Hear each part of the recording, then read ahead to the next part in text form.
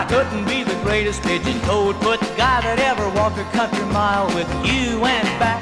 So won't you lay off of me, pretty little baby, 'cause I'm fed up to here with your smart wisecracks, running me down so much around town till I feel like I've been hit by a truck.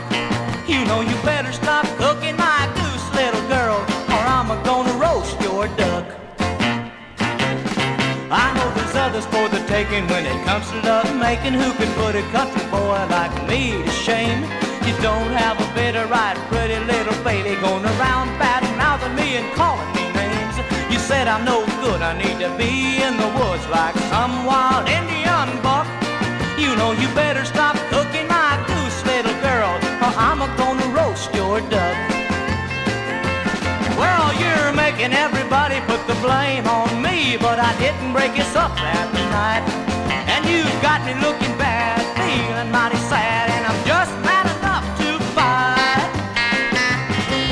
And though I haven't met your new love yet, when I do, he'll really get struck. You know you better stop cooking my goose, little girl, or I'm gonna roast your duck.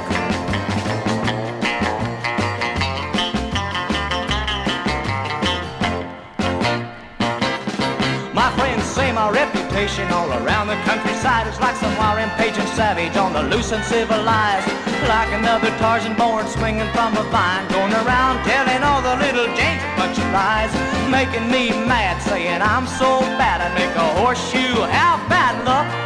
You know you better stop cooking my goose, little girl, or I'm gonna roast your duck. You know you better stop cooking my goose, little girl, or I'm gonna roast your duck.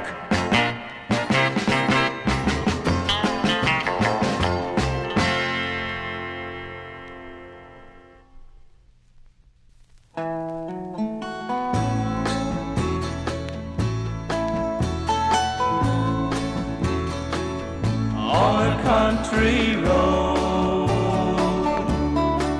on the other side of town,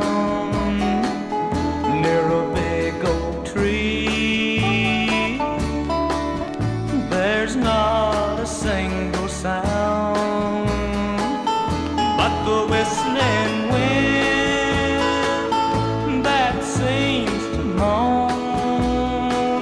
Oh, where's my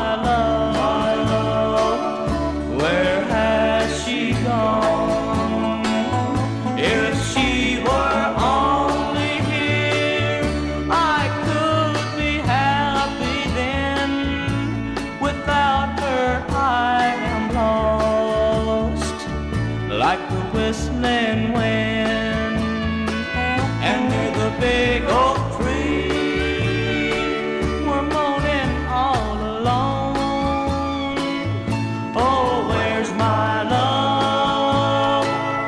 Where has she gone?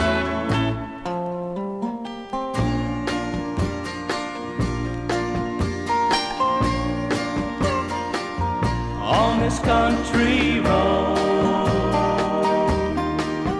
I've always met her here.